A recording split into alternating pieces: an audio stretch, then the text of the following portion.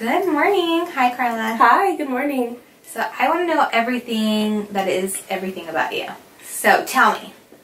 Okay, so I have grew up here, born here. I knew pretty early on that I really wanted to do something related to the fashion industry, whether it was working for, a well-known brand, on a retail or corporate level, or at this point now, I guess making and designing my own clothes. I got involved with an organization called El Paso Fashion Week 4 years ago. Robert and Hector Chavez reached out to me, and they were so generous in, letting me, asking me. They knew I was a fashion design student, and they were like, hey, we're putting on this production at the end of October. Do you want to be a part of it? At this point, it was like the end of September, beginning of October, and I was kind of like, this is going to take all my time and all my money, but, absolutely, let's do it. It worked out perfectly because the original location of Joanne Fabrics was closing, so they had this huge, like a liquidation type of thing. So I got a ton of fabric for super cheap, and I just kind of started making some sketches. That first collection was called Back to Love. It was pretty much inspired by a lot of pieces that I saw my mom's old photographs and the pieces that she would wear and how beautiful they looked. So I kind of started building like this this look, I guess, that I was drawn to, and I presented it maybe 3 weeks later. So I was able to push out about 10 looks. I used a lot of bold colors that first year: pinks, blues, florals, and the years to follow after that, I started kind of finding like my aesthetic, what I was comfortable with. That collection that followed it the next year was geared more towards like the monotone colors. So I was doing whites, ivories, gray, black, one floral print and one like a stripe print. And after that, I came out with an all black collection. Everything about that look was black. My personal challenge for me was that I didn't want to repeat fabrics, which is super common to do in a fashion collection, but I kind of did 17 looks, all with completely different fabrics, so nothing was repeated. I used everything from like a transparent velvet lace to real feathers on my clothes, and I kind of felt that that was the first year that was 100% me in that collection. I felt like I was identifying like the most with those pieces, and one of the biggest compliments I got was from another fellow designer who now lives in Puerto Rico, Christian Bernard. He and I became friends we got closer about a year ago. He has been presenting here for 4 years. He said, I didn't know this was your collection until someone told me, but when I, looking at it, he thought to himself, this has to be hers, because this is 100% like her. Like, I feel like she's in this collection. So that was a huge compliment to me, and I kind of decided, okay, from now on, I'm gonna try and stick with the all black thing, just because it's my favorite color. It's comfortable for me. I think black is timeless and classic and elegant, and it can be manipulated in so many ways to be fresh or classic, conservative, sexy, modest, anything you want. So after that all black collection, I presented again with the first time resort fashion show with El Paso Fashion Week. It was all swimsuits, and I also did a completely all black swimsuit collection. I incorporated real flowers to have some color, and then this past year, 2018, I did the El Paso Fashion Week show. Incorporated some white, some ivories, just to mix it up a little bit, and I was also lucky enough to be able to present with Laura Rayborn's show with Mercedes-Benz Fashion Week. And with that show, I was given permission to use the Kendra Scott jewelry. So my girls had, the jewels around their neck and the earrings. And I think I've just really found that black is my comfort zone. And I love it. And I just love how it can be manipulated. But coming this year, now 2019, there might be a little bit of a change, a little mix-up, just to really push me out of my comfort zone. But yeah, that's pretty much how I got started. Everything that I learned, that I know I learned in school, and my mom has taught me, because my mom wanted to do the same thing when she was younger. So growing up, she would make her own clothes, and for her siblings as well. She was one of 12. So she taught herself, and now consequently has taught me, and she's been the one helping me this entire time. Oh, how sweet. And where do you find all your inspiration? So I think the biggest, I guess, area or moment in time that inspires me is, it has to be the era where Coco Chanel made her debut into the world. I thought there was just something so fresh and revolutionary that she decided one day, like, I'm gonna wear my lover's pants and shirt and a button down. And that's how the suit, like, came to be. She was kind of like, I'm done with skirts, I'm done with dresses, you know, everything is too binding, too uncomfortable. You know, she started off making hats, and one day was like, I'm gonna make clothes for women. And it was so controversial at the time. Women were not allowed to wear pants. And she just kind of was like, no, this is what's gonna be. And I mean, decades later, she is like, I mean, she's not here with us anymore, obviously, but she left a legacy and is like a powerhouse, and just such a staple in women's fashion. I mean, her story in general, I mean, growing up to like everything that she did, and she was, I mean, unstoppable. Yeah. She had tons of confidence. You have tons of confidence. I love your energy. I love your laugh. Thank you.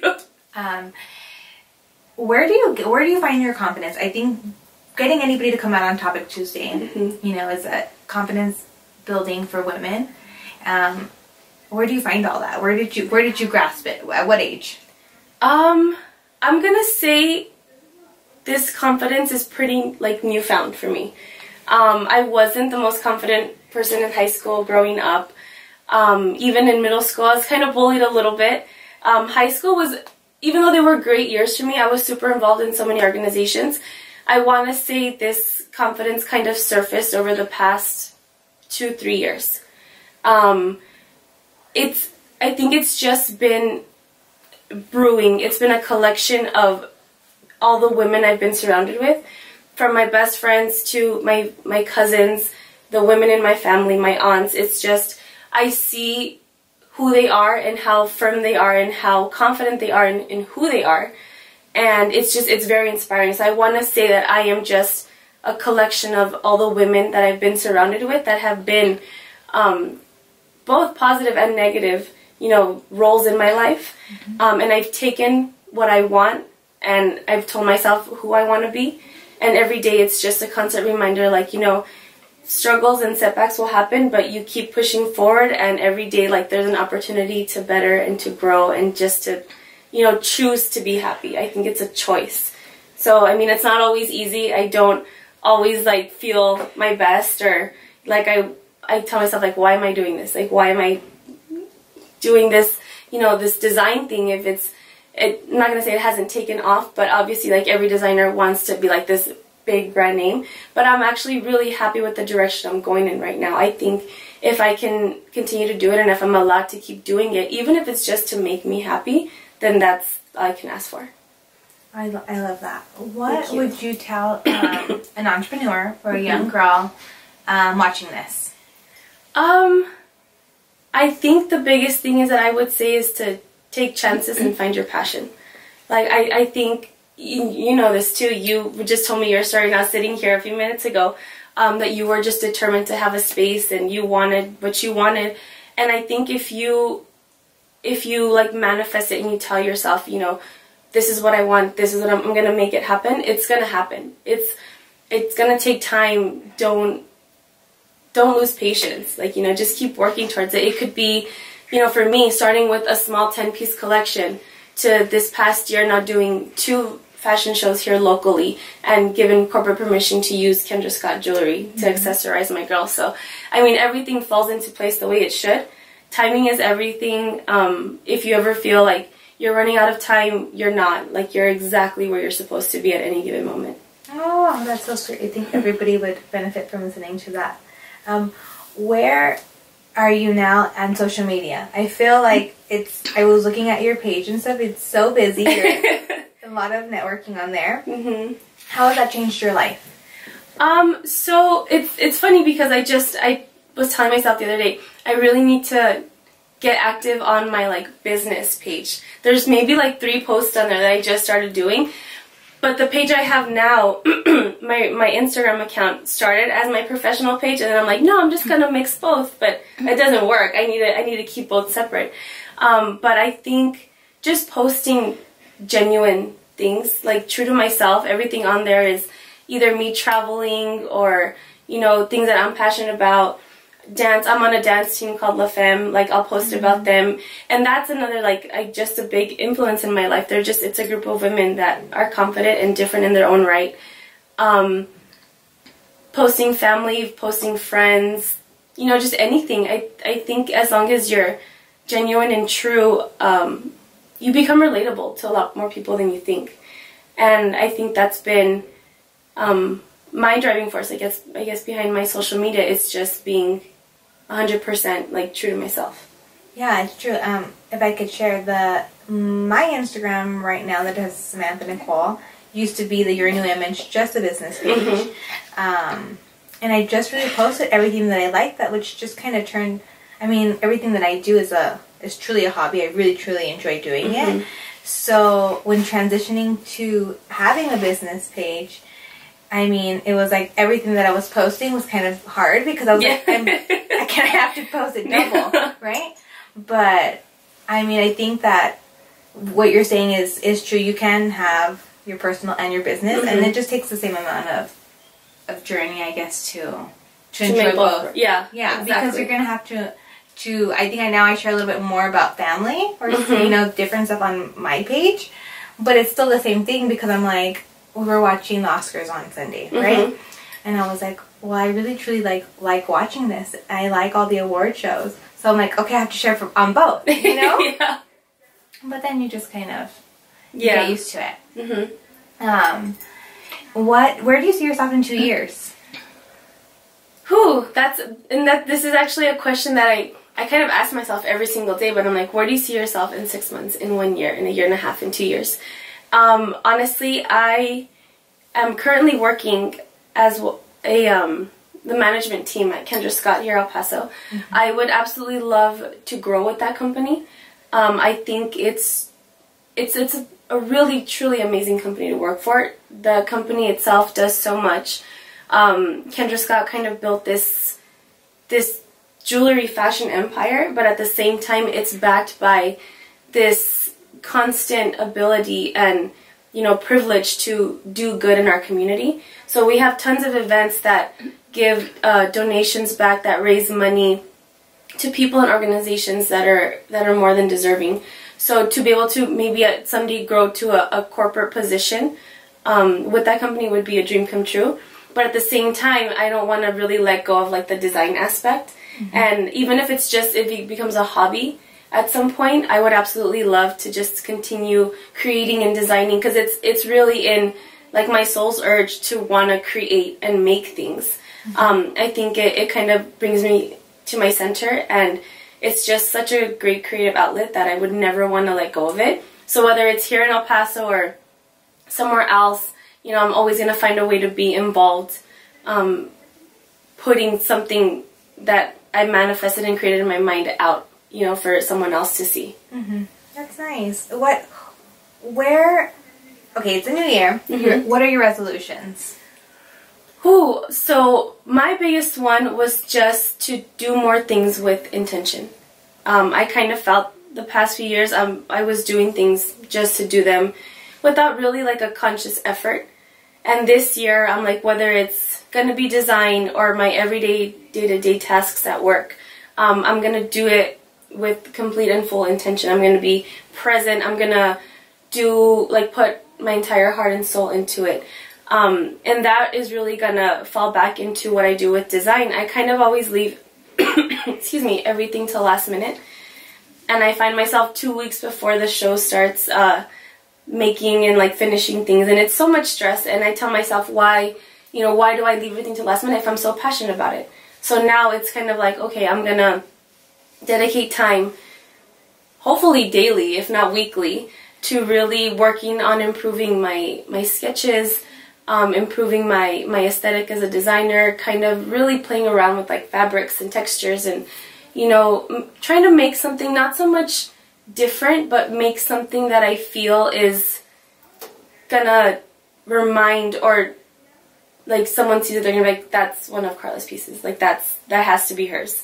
I think ever since I was told that, it's now in my head that you have to create with yourself in your pieces. You can't just kind of blindly make something without putting a part of you in it.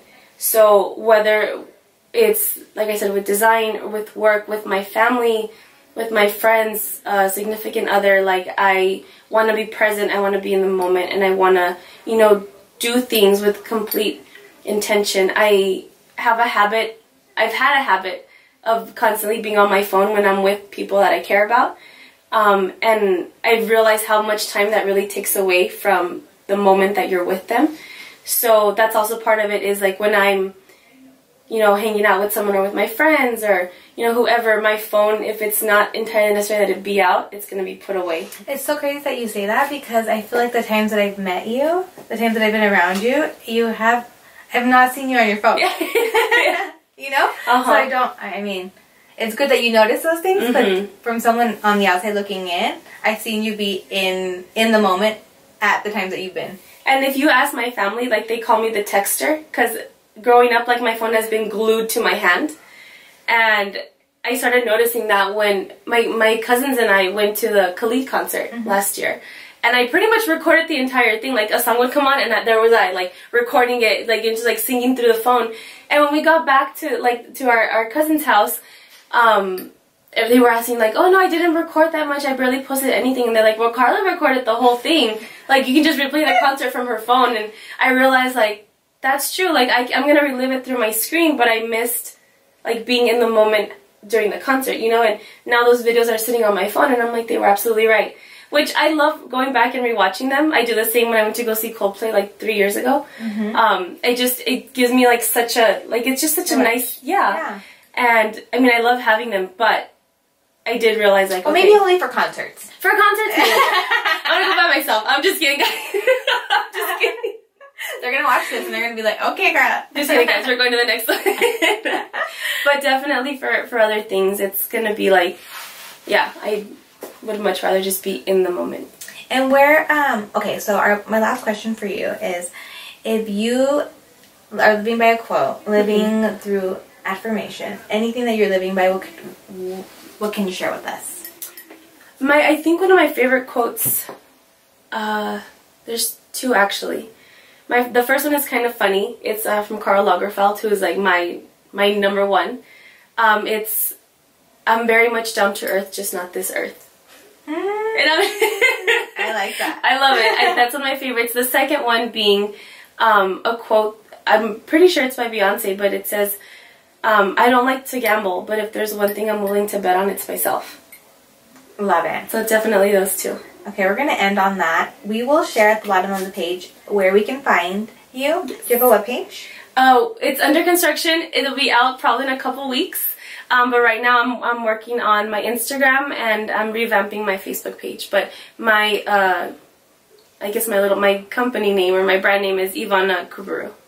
Well, thank you for being here. Thank you for having me. And we will talk to you all soon. Bye. Bye.